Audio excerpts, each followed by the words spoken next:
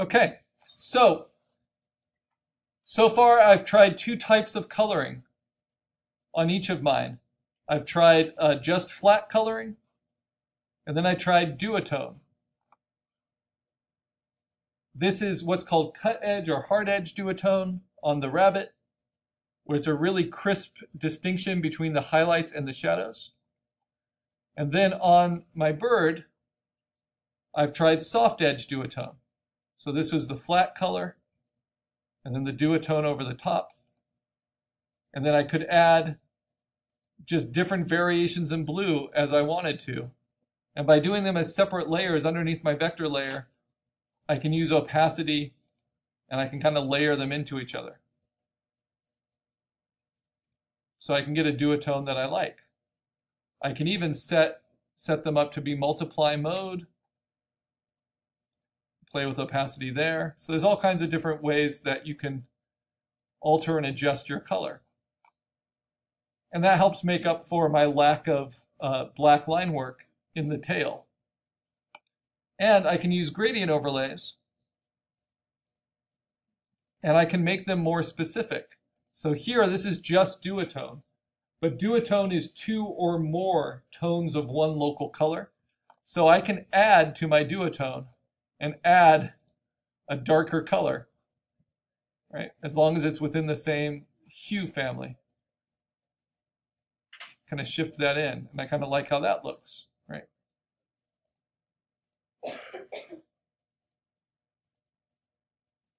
And then I'm going to erase away a little bit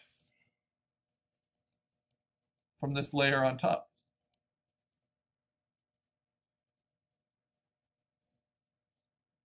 So I have soft edge color and I have hard edge duotone color, but what I don't have is a lot of different local colors. I just have a red local color for the bunny and a blue local color for the bird. What if I wanted to make the bird's legs a different local color, right? Because birds' legs aren't blue. So I need to go back to my flat color layer, and this is why it all starts with flat color. And I need to select around just that coloring. So I'm going to use my lasso. Again, compositing skills. I'm going to select those legs. And then I'm also going to select the beak. Right? And then I can add to this selection. I'm holding down Shift. With contiguous turned on, or maybe not, I can use my lasso and I can select within the eye as well. And so this is kind of the grunt work of flatting.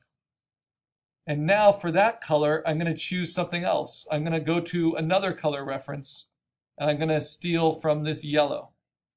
So I'm going to open this up in Photoshop. Come on, open up. Computer's a little sluggish.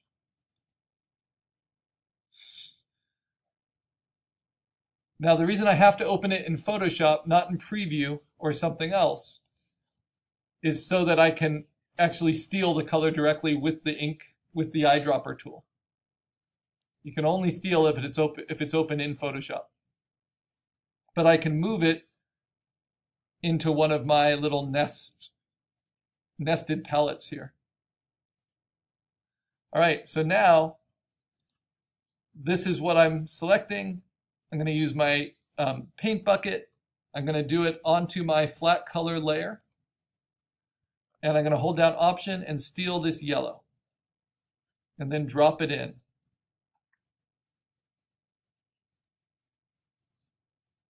In all of these different areas.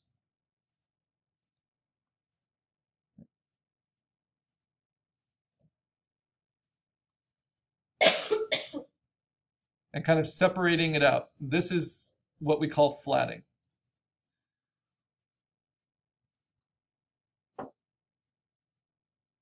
And it can be a real pain. Especially if your coloring is really kind of broken up. So let's see. I'm going to turn off my vector here so you can see what the color layer is doing.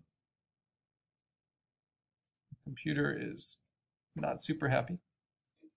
But I'm just replacing all of these little formerly blue specks that are trapped in between my vector shapes. And I'm filling them with yellow.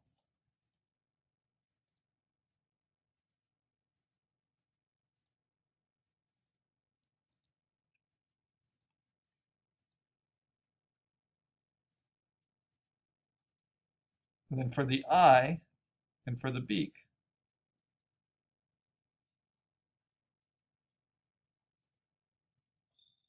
just fill it all in.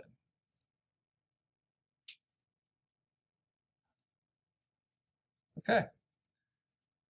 So you can see flatting at work there on the bird.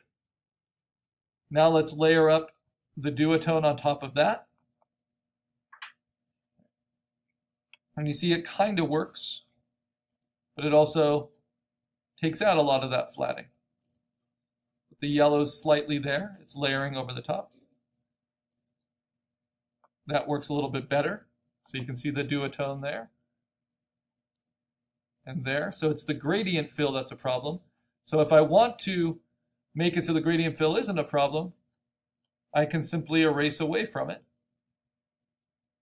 in different tones, right?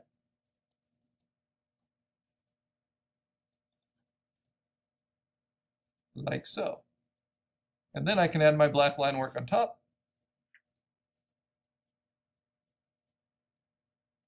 And you can see that color come through. And I can decide how much of this duotone coloring I actually want. And I can always play with opacity. Right? I can even play with different layer styles like dissolve,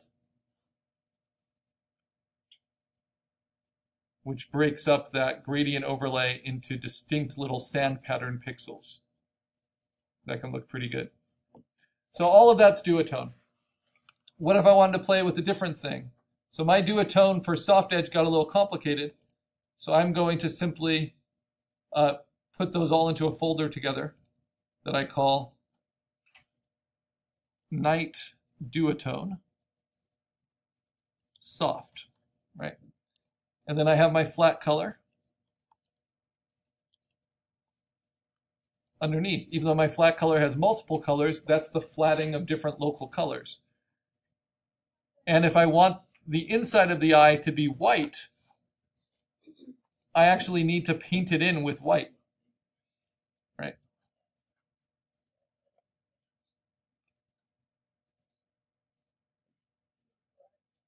Okay, so I'm going to make a duplicate of the background white, and I'm going to fill that with black, just so you can see how the colors are working. And I'm going to do another one where I just fill it with gray. So you notice where I painted the white in the coloring for the bird, the white's there. That's important, but for the bunny, it's not there. So I also need to add that white to the bunny's flat color.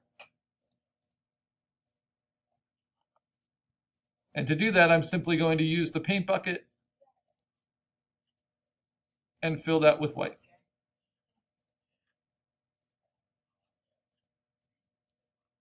Right, so there it is. Then I'm also going to fill a background layer with middle gray.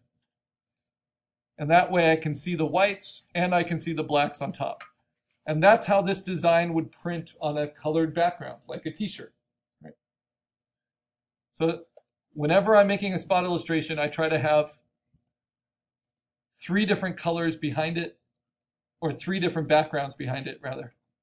White, black, and middle gray. So I can see how it would work on all 3 of those. So now the last type of color I can play with, besides flat color and duotone, is called full spectrum color. And full spectrum color is more like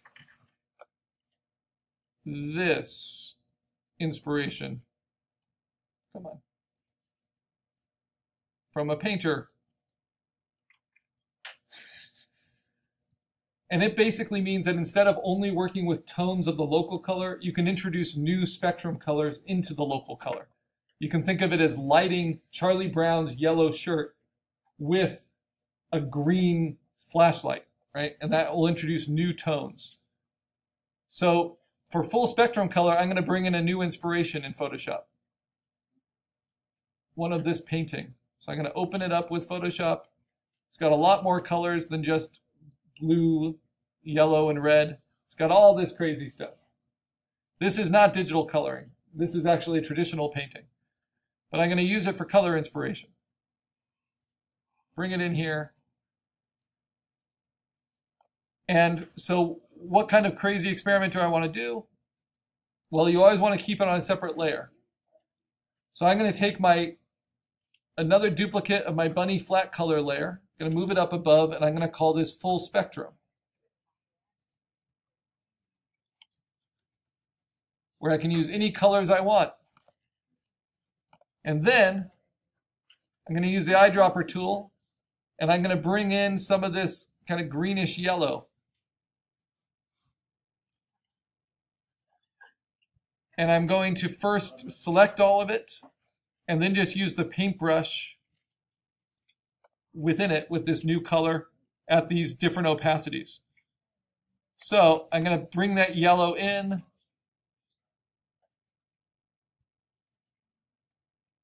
And kind of augment my red a little bit.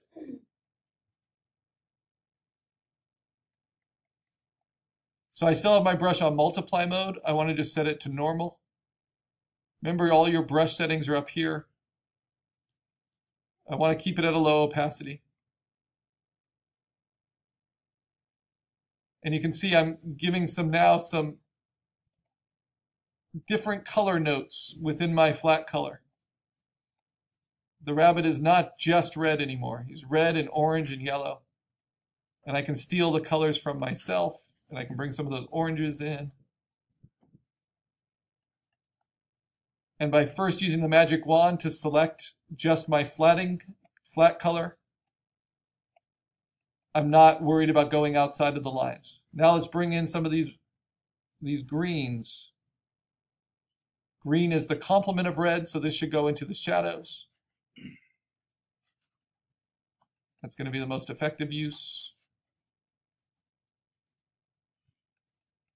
And this still isn't digital painting, even though it's using full color theory like painting does, because it's coloring behind a real or implied outline.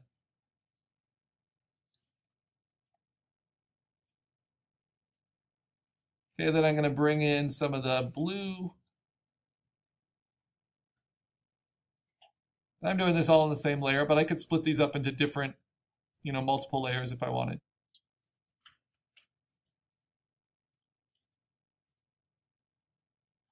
And some of this really deep red. Again, brush tool. Come on, computer, keep up with me. And the option key to steal color.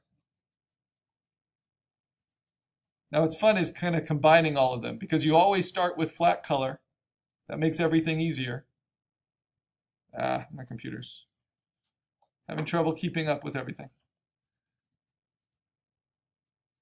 Because you always start with flat color, then if you move on to duotone, and then only if you really want it, do you move on to full spectrum, you can start combining them in interesting ways using opacity. I can even steal some blue from my bird. Paint a little bit of that in, right? To make this more full spectrum. Now I'm using a soft brush. If I wanted more of a cut edge look, even though this is full spectrum and not duotone, I could simply just sharpen the brush. We're not getting into customized brushes yet, not until we do digital painting, but all of it relates.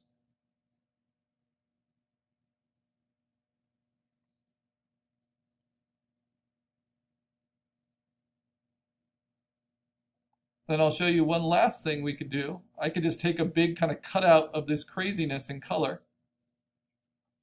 I can copy it. I can paste it and transform it. Notice it's not very high resolution, right? And I could composite in kind of crazy color too, if I want to, just like we did with our cartoon jumble. So there we go. Now how can I cut that out nicely?